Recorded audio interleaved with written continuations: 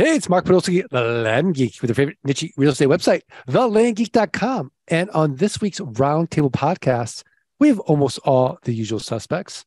We've got the Zen Master, breathe in the mailing, breathe out the marketing, Mike Zaino. Mike, how are things?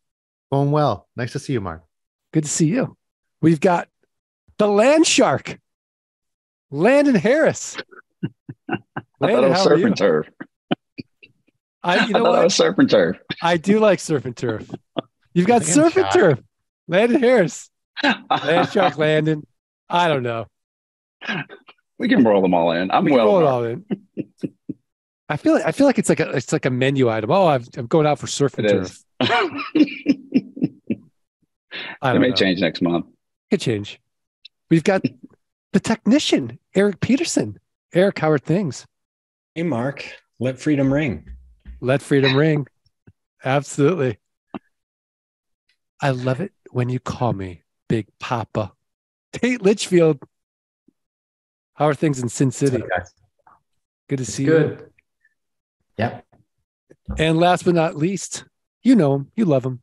Scott Todd, scotttodd.net, landmodo.com. Learn anything about anything, investorninjas.com. Scott Todd, how are you? I'm great, Mark. How are you? I'm obsessed with a new YouTube channel. And if you guys haven't seen this channel, check it out because you too will become obsessed. And it's not just the topic of a father and son competing with only $1,000 to see who will make more money. The stock son buying and selling stocks, or the wise, more mature father buying and selling raw land. Erik, it's an amazing channel. Tell us a little bit about it. Yeah. So my oldest son, Elijah, and myself started a $1,000 challenge in September. Basically, each of us took $1,000 and decided to invest in our favorite asset classes. And, mine is land. And I am working to build that $1,000 to $100,000 by the end of 12 months. And Elijah is going to invest in stocks, crypto, options, etc. And he's going to try and grow that $1,000 to as much as he can before the 12 months is out. And we have a weekly recap to talk about what's going on and where we're at along the way. And it's been fun. It's been a good way to kind of talk to the kids about finances and get them to start thinking about, how are they going to invest their money in the future and so on. And I should mention that my youngest son, Ezra, who's 14, he does all of our editing and filming. So he's all behind the scenes. Every now and then he'll be in a video, but he's the one doing the hard work of putting all that stuff together. And he does a great job. Yeah, the Ezra's did an amazing job. The video editing is great, but as it sort of segues into our topic, which is not if you had $1,000, but if you were starting land investing, you're in land investing, would you want to start with these bigger land deals in this current market, or would you want to invest for cash flow? So cash flips versus cash flow in a market that seems to be heading south in real estate. Why don't we start with the person who loves going first? The Zen Master. And Mike, am I even framing this question properly? I think so. I mean, it's a common question we get when people are coming in. It's like, hey, what are the size deals that you work with? And I lovingly call them we're in the penny stocks of real estate, right? We're in this little area where the returns are crazy. We're not bumping into realtors. We're not bumping into big money. The people that own these properties, if they want to sell them, Mark, they sort of have a hard time, right? Because not a lot of commission on an $8,000 property, right? So realtors aren't going to touch them. They're not going to go out and put a sign on them. So when you look at the option of, am I going to do like a big cash flip, or am I going to come in and do some smaller deals and create cash flow? Well, I think the simple answer is, if people say cash is king, it's cash flow is king. I mean, seriously, right? That's what we're looking after. You don't have to go out every month and hunt every month to try to earn your food. It's going to come back to you continually month after month. And I think there's a lot of risk too, particularly in this market where things are really uncertain, right? There's a lot of volatility, you might say in the market. And when people go after bigger deals, since they are competing with realtors and so on and so forth, the 25 cents on the dollar model doesn't play out as well, right? So they're buying higher and higher, closer and closer to that retail price. And if the market shifts, I feel like they could be holding a bag of problems there, right? We, as you lovingly say, buy with the Warren Buffett margin of safety, right? We buy 25 cents on the dollar. If the market tanks, we might just, in the worst case, double our money, which is not a bad day. So I don't think it's really, I don't see how there's any question as to what's better, but some people, they like to go after the bigger dollars. There's bigger risk. And I think that's it. Like how risk averse are you? And, how much consistent money do you want coming into every month? No, absolutely. I love that. That's a good explanation, but I wonder what the land shark, Landon Harris, thinks about it. Well, like Mike, I feel like this is the safer play, especially with this kind of market. I remember back when I was doing flipping homes, and we were in a little bit of a dip, and I was really sweating that I was going to lose a lot of money that we had put on some of the homes that we were flipping. I look at it now, and we're collecting terms, and the default rate is not very high. I mean, most people can afford a couple $100 a month. So I think you're keeping your terms, at what people can afford. And I think when the market goes into this volatile up and down shift, I just think you can sleep a little bit better at night. And I think just with the Land Geek model, like I just feel like this play will last a lot longer than that, that big hit. And then when you think about it, how quickly are you going to keep making these big hits? They don't always come that quick. They come very spread out. So, if you're, you're living your day-to-day life, I think this model just works so much better and just taking a hit. They're taking the base hits as opposed to you got to hit a grand slam every single time you go out. I just don't know that that's sustainable right now.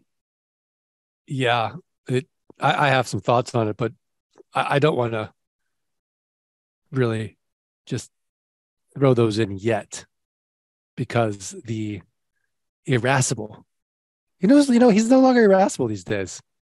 Erik, the technician Peterson, I'm sure has his own thoughts about it. And Erik, what's interesting about your YouTube channel is that you're seeing this week to week, this fluctuation of cash growth versus cash flow with what Elijah's doing.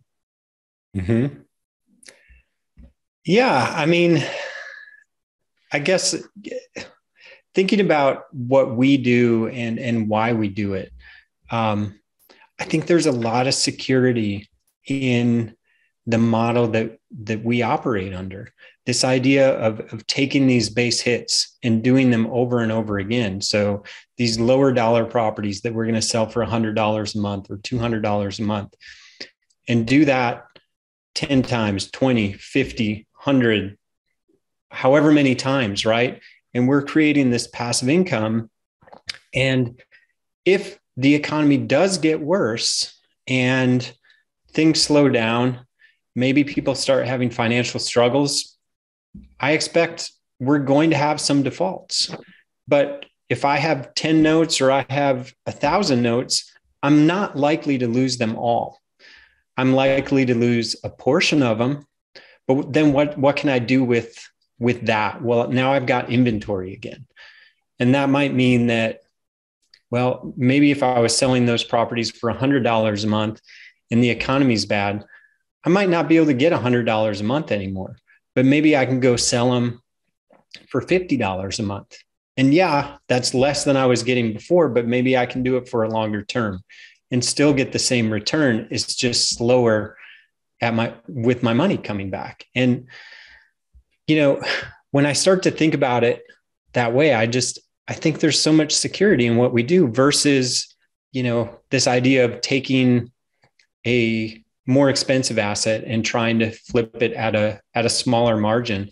Now those numbers may be drastically bigger. Maybe you're making $30, $50, $100,000 on a sale. However, as Landon was saying, those might come every 6 months or every 3 months. Or if the economy gets bad, maybe you lose that margin you had. And now you're maybe going to make 10,000 or break even, or worse yet, could you lose money in that scenario? So, I don't know. That's kind of my perspective on it. I think that, tying it back to our YouTube channel, which by the way is called Father Son Investments. There's a lot of volatility in what Elijah's doing in the stock market, right? He's got to read his decisions just right and time them just right in order to maximize his profit, because the volatility that happens in the stock market.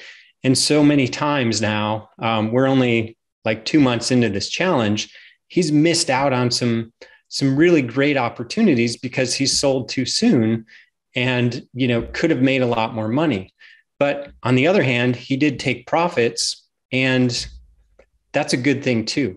So I don't know. That's my thoughts. All right. Who's currently winning? You know what? Elijah just sent me a text about an hour ago.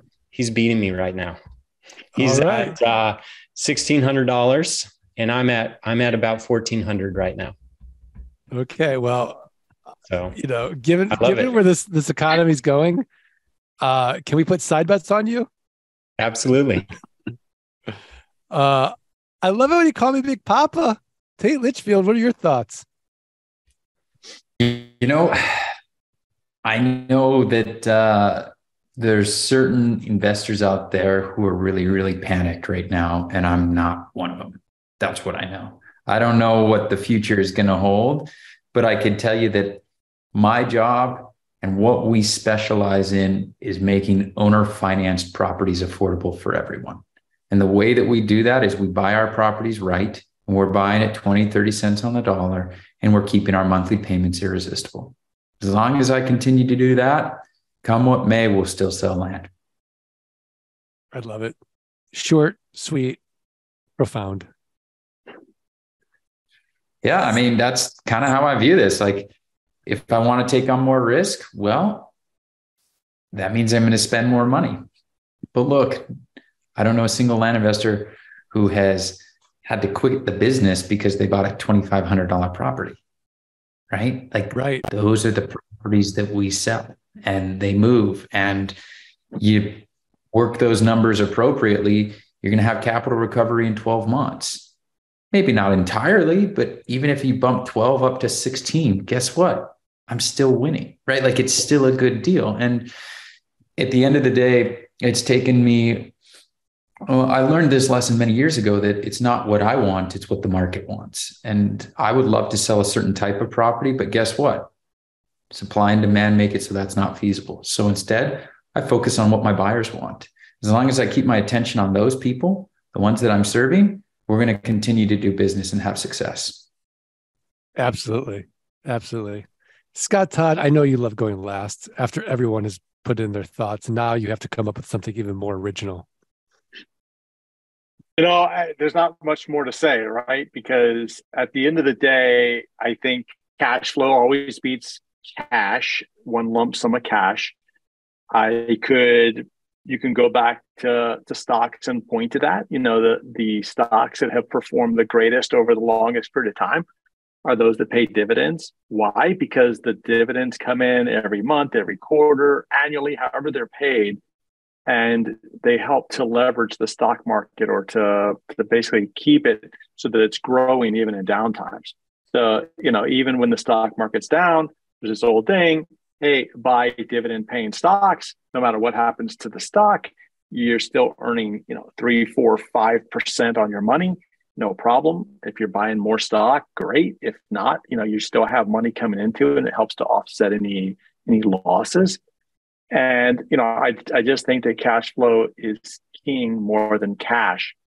And like everybody else has said, or like others have said, the fact that I'm buying something for kind of pennies on the dollar versus just, you know, I don't know, 20 cents or 30 cents off just makes a much better kind of, you know, margin of error that allows me to sleep at night.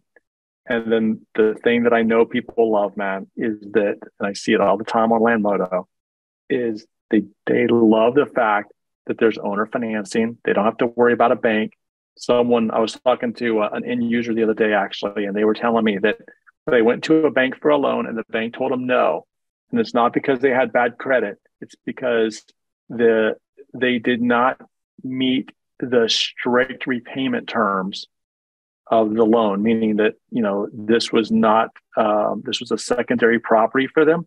So they didn't have the debt to income ratio that the bank needed for the short period of time that the bank was going to loan them the money.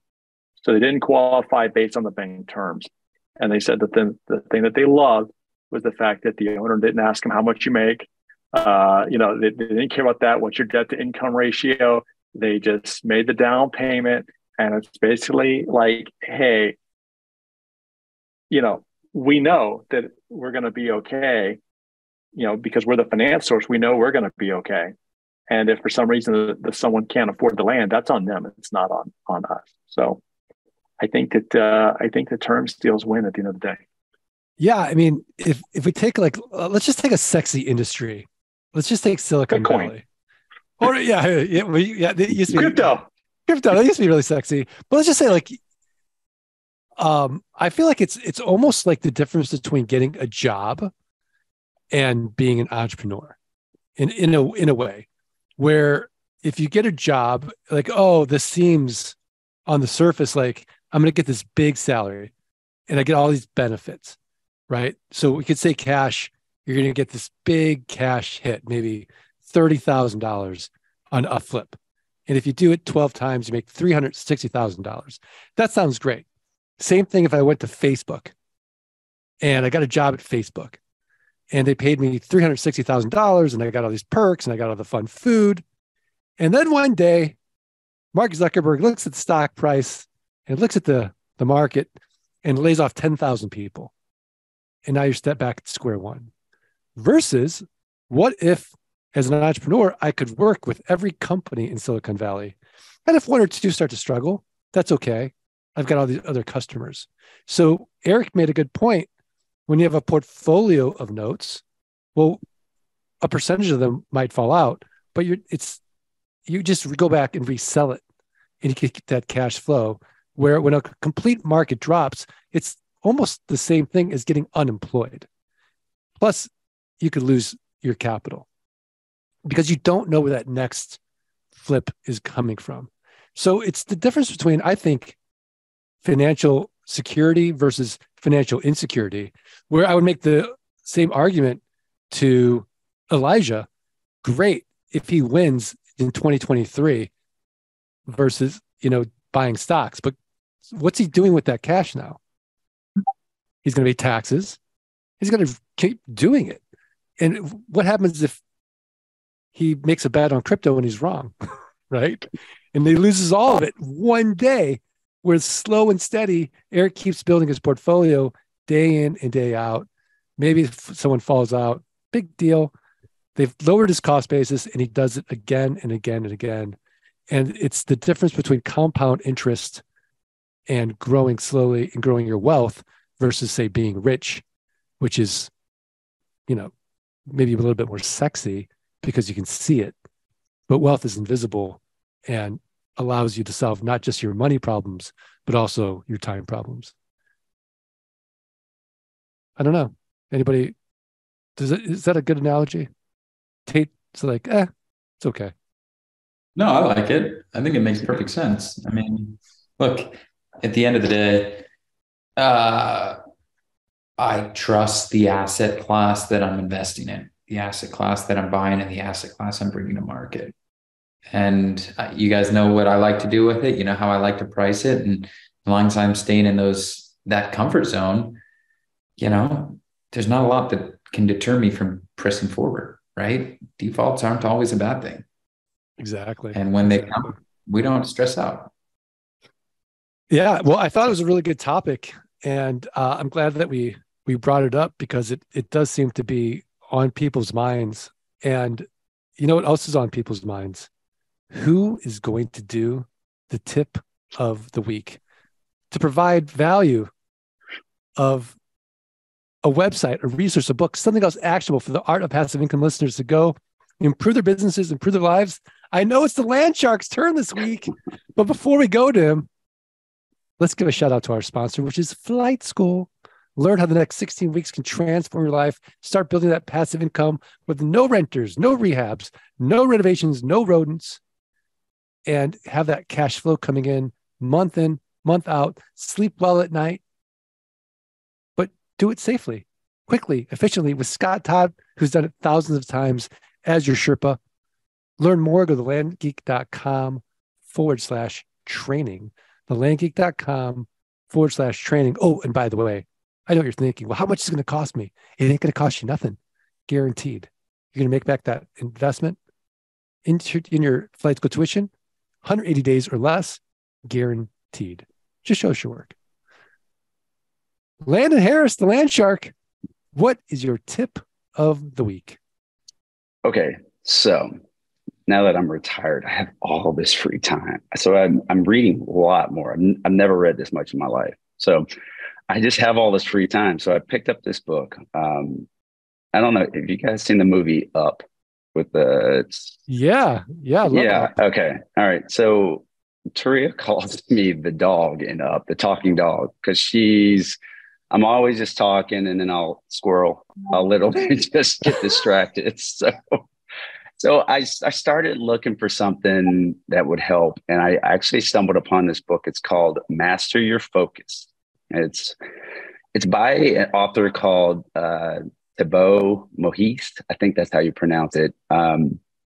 I'll put it in the chat because it's not spelled the way it's pronounced. But basically, it's a book that kind of gives you step-by-step instructions and strategies of how to kind of focus on the things that you need to complete. And it also gives you a way to kind of put things in order of what's important now. And also, as I'm reading through this a little bit further, it's also taking you through a point of where some people start one business and then they get distracted and then they go and want to jump into another business. And I hear that from people all the time. And even in this business, they start this and then they get distracted by, oh, well, that's better. I mean, I can tell you that this business is great, but this book is actually a really good book to kind of ties that in. So I'm recommending this book to everybody. It's just been a really good book so far. I'm about 4 chapters in, but I'm loving it so far. So something cool to check out. And like I said, I'll put it, I'm going to put it here in the chat. Yeah, I see it. Thibaut, Maurice. He's got a lot of books too, but this one's like blowing up on Amazon. It's got 738 4.5-star ratings. Yeah, it's been pretty good. I've been really impressed with it so far. So wow, that's what I struggle with. So I was like, somebody's got to be dealing with it. I love it. All right. Well, I do want to just thank the listeners and remind them that the only way we're going to be able to continue to basically metaphorically twist Landon's arm to do these tips of the week, because none of us could actually do that in real life, is if you just 3 little favors: follow, review, and rate the podcast. Not in that order. Follow, rate, and then review the podcast in that perfect order. Send us a screenshot of that review, support@thelandgeek.com. I'm going to send you a signed copy of Dirt Rich, which right now is worth about 3 Bitcoin on the secondary market. So please do so. It actually, even if you're not doing it for the free book, it just helps us. And we appreciate it. So please do it. Are we good? Mike, we're good. Yes, very good. Erik, We're good. Landon, We're good. Tate, Yep. Scott, Todd. Awesome. All right. Well, let's do this. 1, 2, 3. Let's freedom Ring. Not bad. Not bad. So before the podcast, we talked for about 20 minutes about traveling. And Scott Todd's got an amazing tip that he won't share. It's not my tip. It's not my tip. I'm just telling you what I saw. But if you are ever curious about, let's just say that you're on a flight with Tate and he reclines, there's a way to get him to stop reclining. And I'm not taking this bait, man. I'm not taking this bait. It's only if Tate reclines in code. Wait, now Cherie was a recliner too, right? Yeah. Oh, yeah. She's team recline. Tate's team recline. The rest of us are team. I half recline. You half recline. I'll half. I won't go all the way. I'll give a little nudge. Is there really a half? Is there really a half? Yeah. I give some room. No such thing. I don't I need a know. little space. I feel like you golden rule it now. But what do you do though when the person reclines? And then do you recline? Well, here's a topic for you. Let's say the person behind you reclines and the person in front of you reclines. Do you then feel like, well,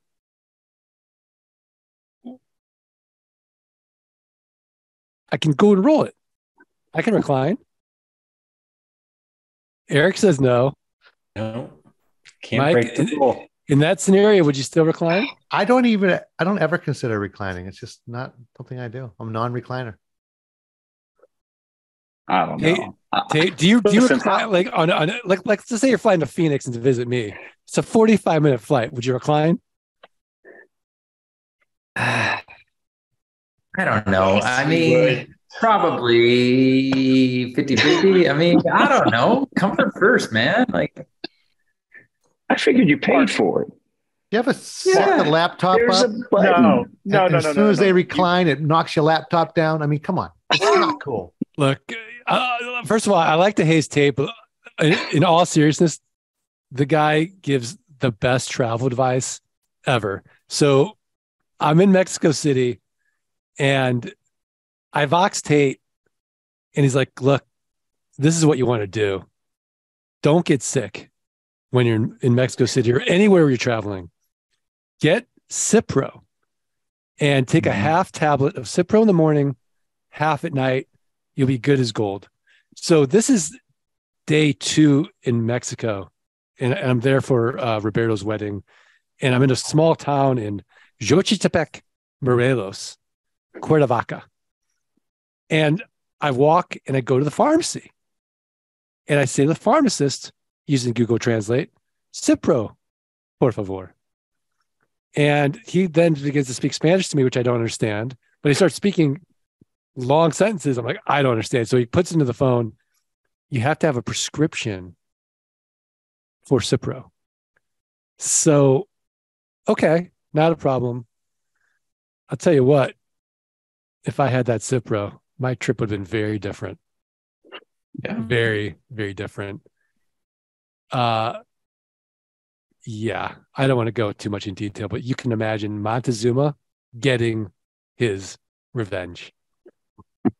And it could have all been avoided if I had just asked that question a week earlier and gotten my prescription. So now, next time I travel, I'll be getting Cipro. Tate? Yeah. I'll set you up right. I'll get your first aid kit ready to go. Yeah. Is there anything? Is there any other travel tips besides that one? Yeah, there's a lot. I think a lot of it depends on where you're going to, right? What you're going to have access to, but trying to think what comes to mind. Nothing comes to mind immediately. But Mike, what's your favorite travel tip? My favorite travel tip? Yeah. Download some good YouTube videos before you get on the plane. Okay. Landon, favorite travel tip? Oof. So we just upgraded our luggage. I don't care about luggage. But Taria's like, we need some good luggage. So we got this Monos luggage. Okay. That stuff is tough. M-O-N-O-S? M-O-N-O-S. And it comes with these little compartmental, it kind of downsizes, it compresses everything in your luggage.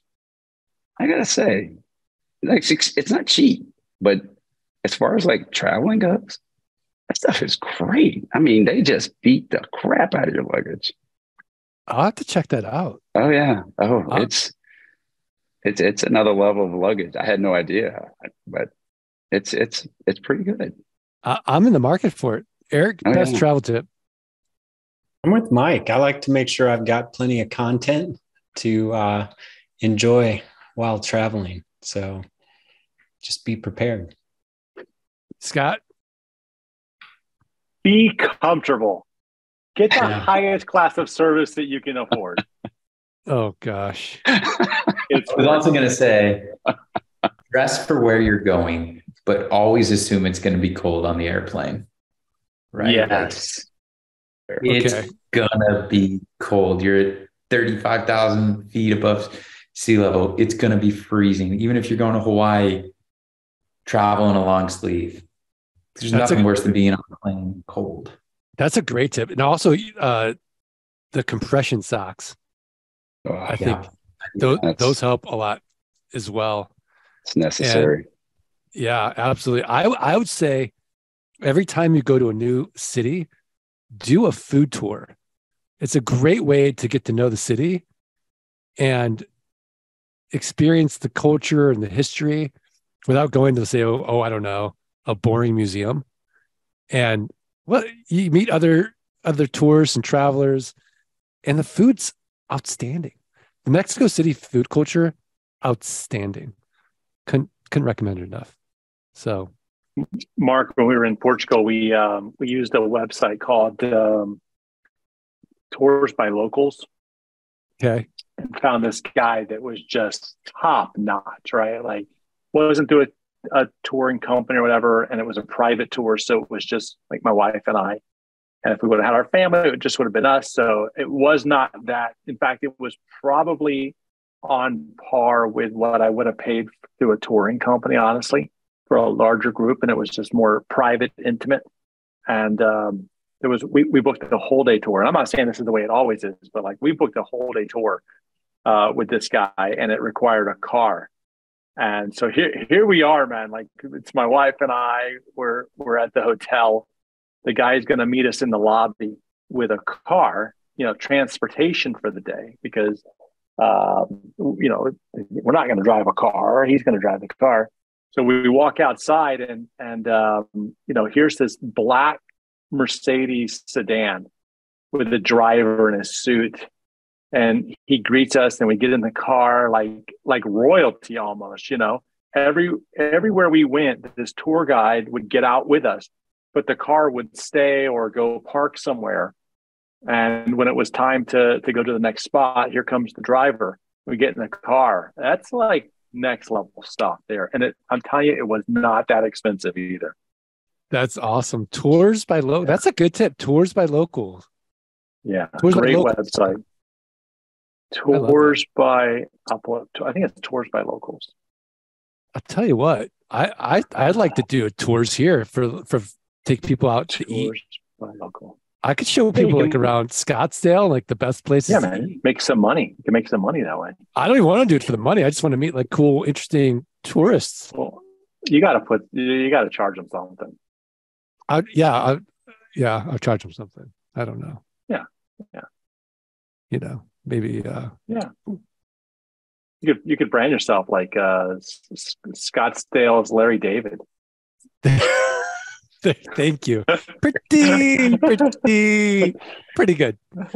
All right. Well, if you're still listening to this, that's amazing. But thank you.